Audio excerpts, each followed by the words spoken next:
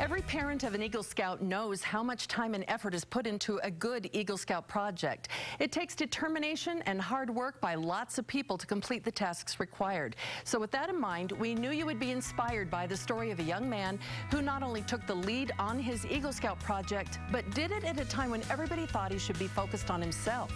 Darren Adams shares this story.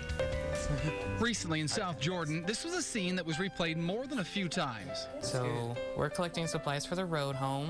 James Aldridge was working on his Eagle Scout project.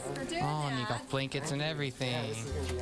James was completing his 11th hour project and was up against a timeline to finish before he turned 18. We got some sweatshirt for some warm clothing. But the reason for James's delay isn't what you think. In September of 2011, James's family got a call to come talk to their doctor. We three were sitting in the examining room, and the assistant came in and said that the doctor needed to speak to us. And it didn't look too good. The diagnosis? James had cancer. It was like being hit in the stomach. I was only in the hospital for like a week, but I was like in bed for like the next maybe 2 months. Your muscles just ache, you feel tired, like unbelievably tired all the time. And you don't even do anything, just sitting there being awake is enough to tire you. He had surgery, and then a few months later, doctors discovered the cancer had grown back in his abdomen this time. More aggressive chemotherapy, and then surgery again. People hear about cancer and like, oh, that sucks, I feel sorry for you. And then there's people in your family, and they get to see firsthand what it does to people. And then when you have it, you know, there's not a whole lot of hope for you because you know that it does kill you. So when any normal person would be focused on themselves and what others can do to help, James did the exact opposite.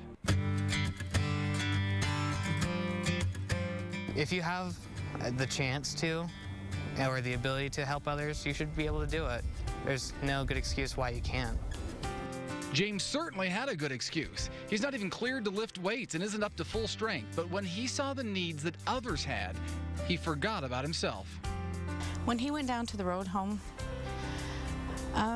he came back a different young man. He knew he had to help others, and so the project began. At first, we were thinking, well, why don't you just do our neighborhood, because there's a lot of houses. And he said, no, they need a lot of help. And they got a lot of help. The neighborhood project grew and grew. Soon other scout troops were involved. It went zone-wide. The 10 or 20 bags of donations grew to 40, then 50 and more. Soon there were more than 100 bags that packed into cars and trailers and trucks. Well, it is definitely a larger than normal project. But part of the point of Eagle Scout projects is to help people like James realize the impact they can have. I think it teaches them that they can, in a very simple way, have a very large impact on people in our community who otherwise couldn't provide for themselves. And during a time when most people focus on themselves, he looked outward. When many feel self-pity, James felt generosity. He just goes forth and he does what he needs to do, and he gets over it, and he's strong. He's a strong young man.